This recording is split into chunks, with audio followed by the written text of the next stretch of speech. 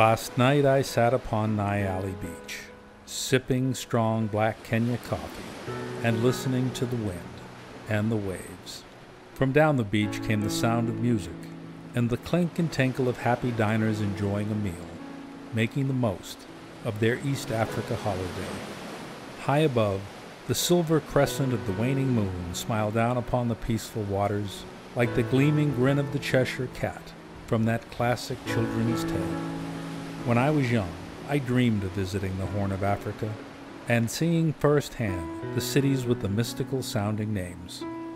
Mombasa, Mogadishu, Djibouti, and Dar es Salaam. More incantation than simply words, they are a joy to speak out loud. I've now realized my childhood dream, but the Horn of Africa no longer seems to be such an enchanted place.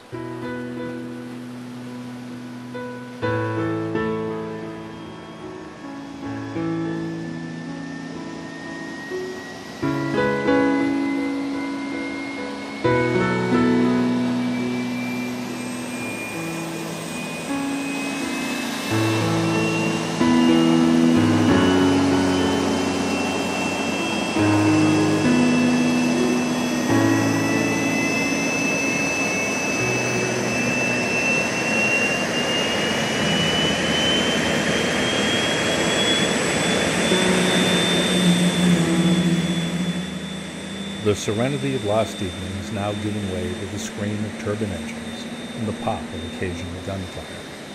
Babies cry for want of food, and skinny kids rush to the barbed wire, hoping to be noticed as the crew and I give away our box lunch crew meals. A weak, emaciated girl sits by the wire fence separating the refugees from the airplane. She is too frail to ask for food. My co-pilot, himself the father of 8, tries to comfort her with the offer of something to eat, but she is too far gone. We later learned that she did not survive.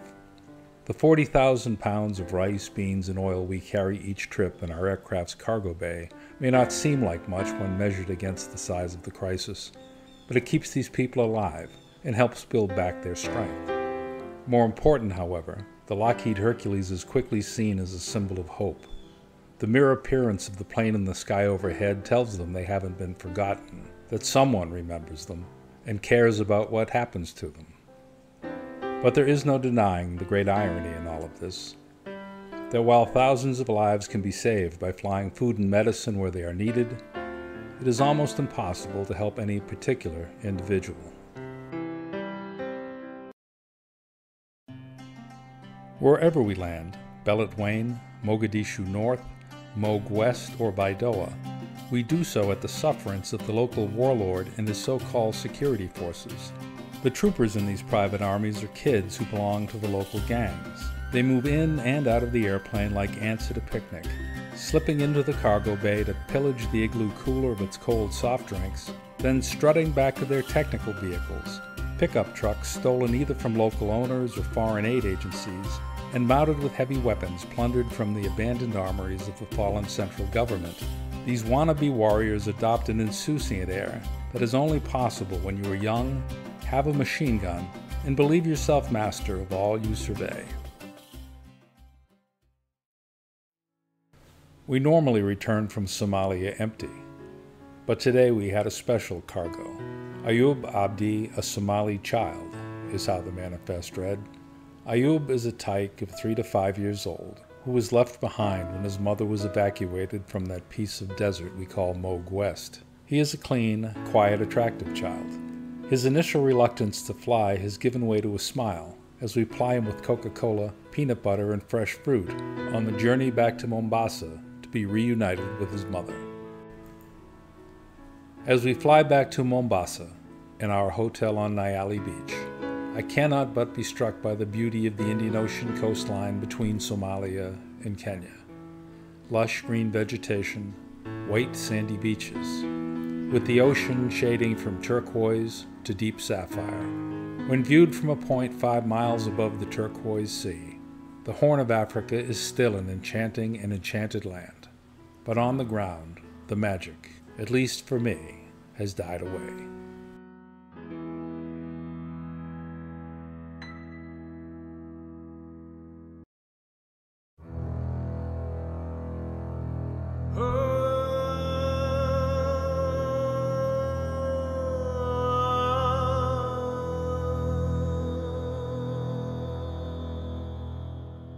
My time here is growing short. Soon I will be returning home, and I'm not sure that I will ever come back. My crew is not scheduled to fly today, so my co-pilot and I have hitched a ride on the early morning flight to Baidoa. We plan to spend the morning visiting with the Red Cross workers and meeting the people who have come to this city seeking refuge from the fighting in the countryside. It is important to me that we meet the Somali refugees face to face before I go. I would like them to see there is another human being in that airplane that passes low over the city 3 times each day. I would also like them to know that I am an American, and should it be that I am the only American they ever meet, I would like them to remember that when they were in trouble, it was an American who came to their aid.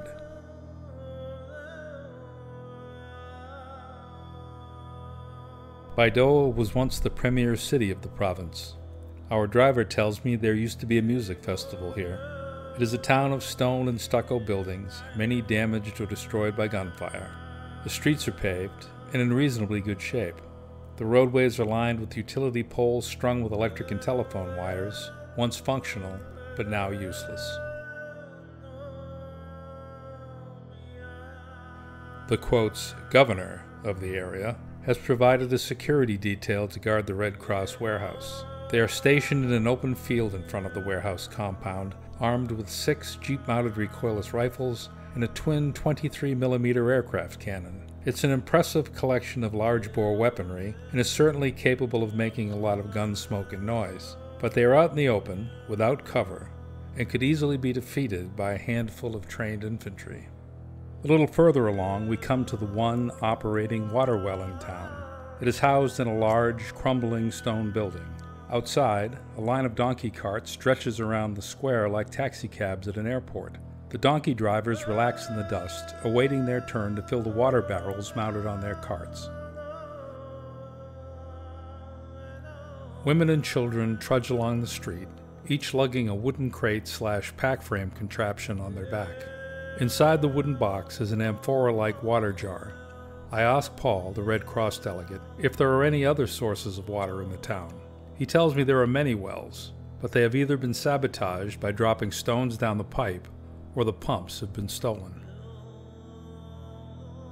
A jeep with half a dozen armed young men zooms up and down the road, its horn blowing constantly to clear the way. One guy is hanging onto the handles of a big Russian-made machine gun, struggling to keep his balance as the jeep swerves between the donkeys and the pedestrians walking in the road. I notice there are only about half a dozen cartridges left in the belt feeding the gun. At last, we reach the Red Cross compound. We pass through a steel gate and into the courtyard. Inside, we find more Toyotas marked with Red Crosses paired with unmarked technical vehicles sporting heavy weapons. At the compound, Paul, the Red Cross delegate, gives us a briefing on the Red Cross strategy for dealing with this famine. Their idea is to set up feeding kitchens outside the city so as to intercept the refugees before they reach Baidoa. The purpose is twofold. First, it is hoped that by doing it this way, they can keep the number of people serviced by each feeding center manageable. Second, by keeping people out of the city, they hope to keep the population of Baidoa down and thus avoid the risk of epidemics brought on by large numbers of people without adequate sanitary facilities. Because of the numbers of people involved, the kitchens are only able to provide 2 meals a day, one of rice and a second of beans and oil. The ICRC also provides each family with a dry ration of rice and beans that they can cook for themselves. All of the people in Somalia are not destitute. They have money. Many can and do buy their food at the market. It is hoped that the provision of a basic reserve of food to each family will keep downward pressure on the price of food in the marketplace. This large supply of free grain provided by the United States and the European community is intended to serve as a counterbalance to local merchants' desire to profiteer during the crisis and is not a replacement for a functioning marketplace. Since he will be acting as our guide this morning, Paul asks where we'd like to go first. We tell him we'd like to meet some of the people who have sought refuge in the city. Paul talks to our driver, who passes the information along to the security guards who will tail us on the journey, and we mount up. As we prepare to leave the compound, however, an incident happens which nearly brings our trip to a premature end. One of the security guards jumps up on the side of the truck sporting what looks like a .30 caliber machine gun. He totters for a moment, then falls backwards. In a panic, he reaches out for support and grabs onto the handle of the gun. The gun breaks loose from its improvised mount, and trooper and machine gun topple from the truck, making a noise like a stick being dragged along a picket fence as the ammunition belt rattles over the side of the pickup. Trooper and gun hit the ground hard, and I fully expect the gun, which is pointing straight at me, to fire. Luckily, it does not. Except for his pride, the young man is unhurt. He climbs back onto the truck, refits the gun, and we drive off. We drive for a couple of miles and then stop by a field full of people. In the middle of the road is a pile of sacks labeled Gift of the People of the United States of America. 2 hands, one black and one white, clasped in a gesture of friendship, appear above the red, white, and blue logo of USAID. This is the latest field kitchen established in Baidoa. After the refugee center, we move on to the hospital, a long, one-story structure with a central entrance and 2 wings. A donkey is tied to the broken stump of a tree just outside the gate. Passing through the gate, I encounter my first dead body, a child, covered with a rough gray blanket. We walk through the entrance and into one of the operating rooms. It's clean, but the furnishings are ancient and look very much like movie props from the laboratory of Dr. Frankenstein. On the floor beneath the operating table is a large plastic container full of bloody bandages. There is a noise in the hall. 4 bearers bring in a litter with a semi-conscious man on it. His leg is wrapped in a bloody bandage. I leave through a side door so as not to intrude on this man's suffering. On my way out, I encounter a bearded man in surgeon's attire. I say hello, so does he. We are each surprised to find the other is an American. The surgeon is from Iowa. Back home, he is a general surgeon and has taken leave from his practice to volunteer in Somalia. He will be in Baidoa for the next 30 days. I ask him what it is like, and he tells me it's pretty desperate. He has only a 2-day supply of gauze and tape remaining. He has to ration his supplies, or he would run out in just a few hours. We leave the hospital and return to the airport to catch our flight back to Mombasa. That evening, while sitting at the tiki bar at the Nyali Beach Hotel, having a beer and thinking about what I had seen that day, Jeff Wilcox, the co-pilot on that day's flight, and a fellow South Floridian, arrives. He comes over and asks me, "Have you heard anything about a hurricane hitting Miami?" As we don't have television in our rooms, I say that I hadn't. "Flying back here," he goes on, "we were listening to the BBC on the HF radio, and they said something about a hurricane hitting Miami. I guess it's pretty bad." He walks over to the bar to get a beer, leaving me to wonder if I, too, am now a refugee. On August 23, 1992, a Force 5 hurricane struck the southern tip of Florida. The only other like it to hit the United States in the 20th century was Hurricane Camille in 1969. Hurricane Andrew's wind gusts reached 170 miles per hour, and the devastation was enormous, especially in Dade County, Florida. 90,000 homes were destroyed or damaged, and 250,000 were left homeless.